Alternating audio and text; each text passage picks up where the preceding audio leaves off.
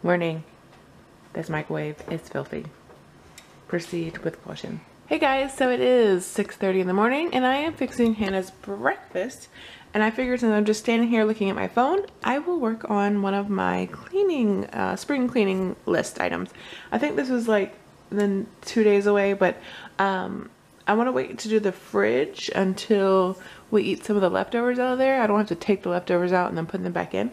But yes, so I clean our microwave often. It's not like an every 6 month thing, but last week we had cream of corn and I put in the microwave.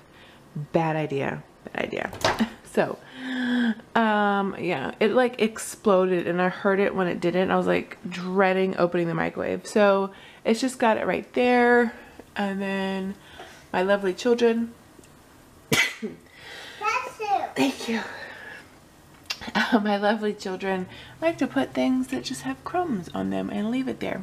But it's not too bad. I just need to wipe it down and wipe it with the stainless steel cleaner because it gets like food on the outside. Noah climbs up here on a stool and will use it, and then I don't know, do people just use filthy hands to touch everything? I don't understand. Hannah can't reach this, so this can't be her dirty hands. But yeah, so it shouldn't take too long, so I'm gonna get started on this and then that will be one item done.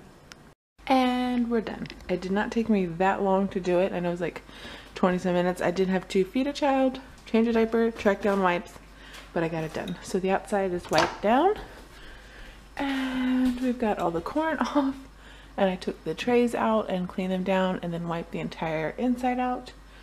So it's nice and clean.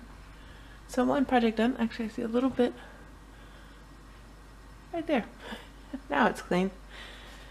Now on to the next day.